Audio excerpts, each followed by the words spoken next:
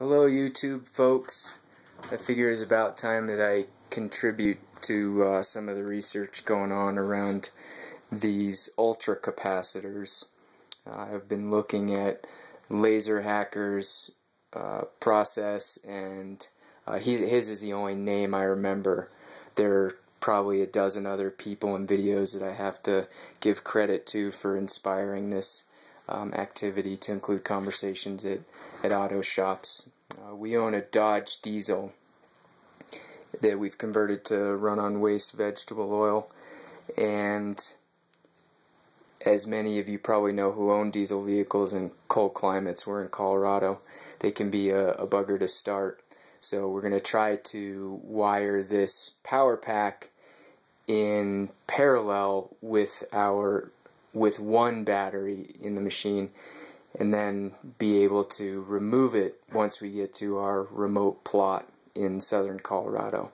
So it's important to us to be able to start the vehicle under extreme conditions, and then also the availability of a pretty useful power source. Right now we have lead acid batteries at our place, and being able to connect this to the solar panel would be of great advantage. So real quick look at the setup we've got here.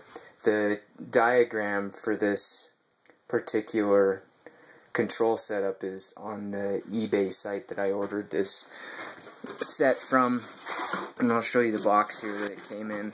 They're super efficient in terms of sending. This came from Massachusetts, or MA, I'm not even sure what that is. I think that's Massachusetts, not terribly important. But this is what came.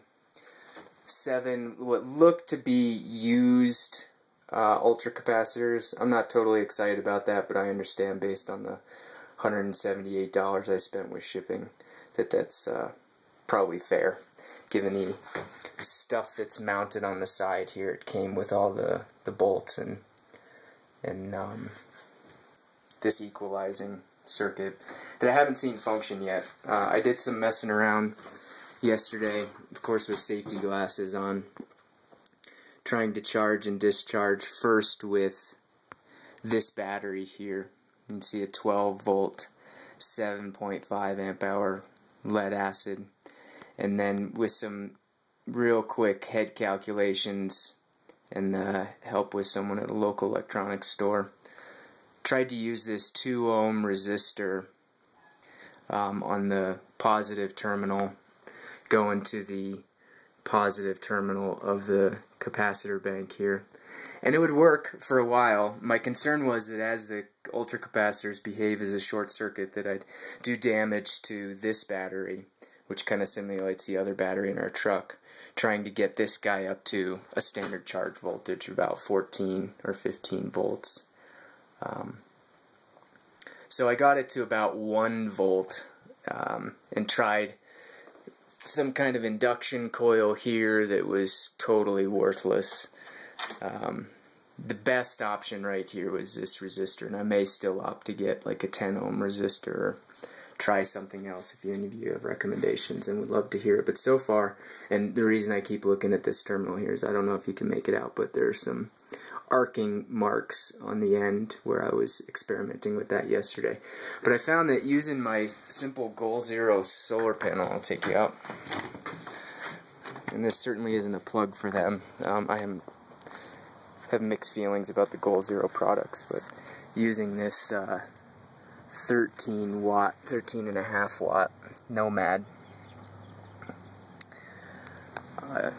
output voltage is about 20, run it under the house, or sorry, run it under the door, and until I get a little bit more advanced connector. This is my setup right now.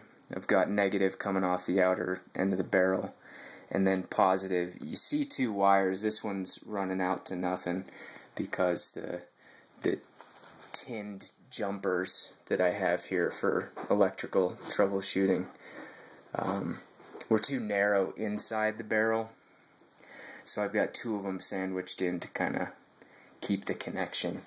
And then I've simply got my fluke leads, one on the positive and one on the the negative. And then you can see here too that I've got on the positive lead connected to the one of the smaller buses that goes to the charge equalization circuit, and then my leads just tap on either side of that. So I figure I'll build a box for this thing and maybe put a handle so I can easily lift it in and out of the truck and get some stout leads for that. But starting yesterday with the solar panel, in the evening, voltage was setting at around 1, climbed up to 2, about 2.4 or so was as high as I got yesterday before the sun went down. And then I decided I'd set it up again today. I don't think this setup can be left unattended because my capacitors are 2.5 volt, 2600 farad. Again, the distinction, that's not microfarad, or it's full farad. 7 of those gives me, in series, 17.5 volts. So if I'm trying to put in from the panel, you know, with peak sunlight, 20-ish, I could potentially do damage. So if any of you all have recommendations too on ways that you've better set this up. Again, I didn't want to plop it in the truck at 0 volts and have the alternator go to its full capacity and then rapid discharge the other battery.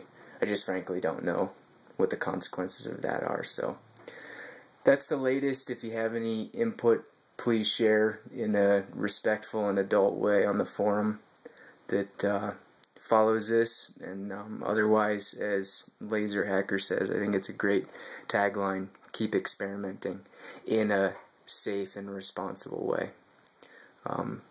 To that note, I'm going to meet with a friend this evening, a couple friends probably, both power electronics guys, and one was an engineer for Tesla.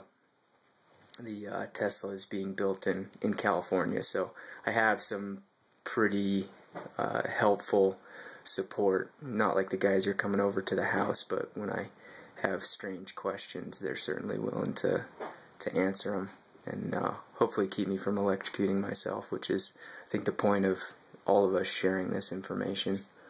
So further experiments will include using this wacky guy, LED, and other combinations to help make us more energy independent in a ecologically and socially responsible way. Thanks.